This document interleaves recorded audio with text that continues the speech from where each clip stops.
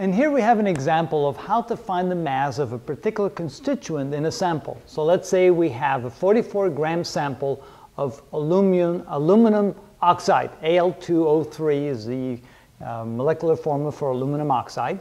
And you're supposed to find how much of that is aluminum. What is the mass of the aluminum within that sample?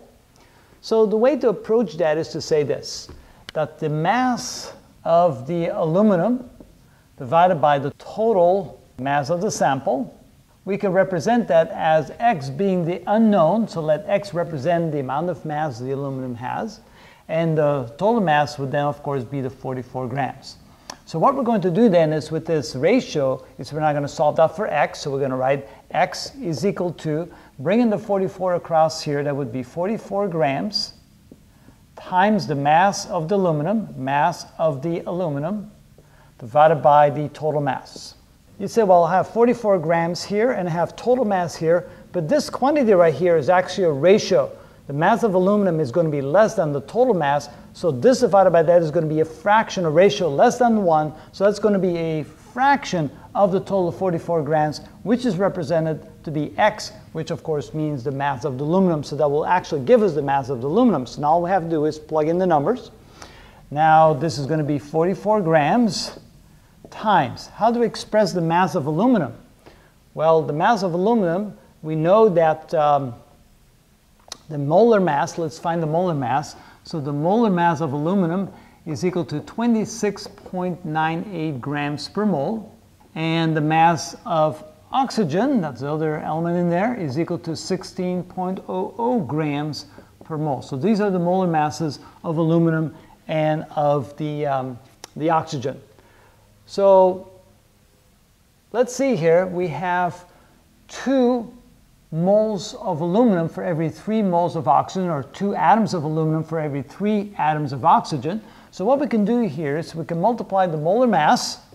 So the mass of aluminum, we take the molar mass and multiply times how many moles we have. So that would be 2 times the molar mass of aluminum, which is 26.98 grams per mole, divided by the total mass. Of course, that would be 2 times 26.98 for aluminum, plus 3 times 16.00 grams of oxygen. So now what we've done here is we've found the ratio in terms of molar masses.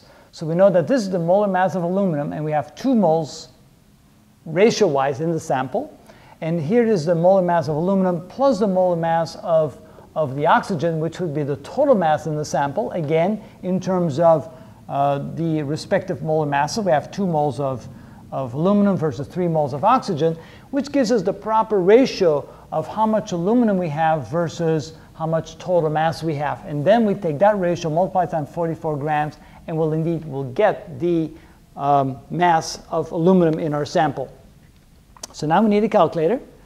So we have 26.98 times 2, that's in the numerator, and we divide it by the denominator, which is 2 times 26.98 plus 3 times 16 equals, and notice the ratio, this will give us 44 grams, the mass of the total sample, divided by the ratio, or times the ratio of 0.529. All right, so if I multiply times 44, this will give me X equals 23.29 grams. So what that means is if they give us a 44-gram sample of aluminum oxide, we want to know how much aluminum is in our sample. We set up this ratio. We know that the ratio of the mass of aluminum to the total mass must be X over 44 grams. 44 grams, of course, is the total mass. X is the unknown amount that we have. So now we solve this equation for X. So X is equal to 44 grams, the mass of the whole sample, times the ratio of how much aluminum we have versus how much total mass we have.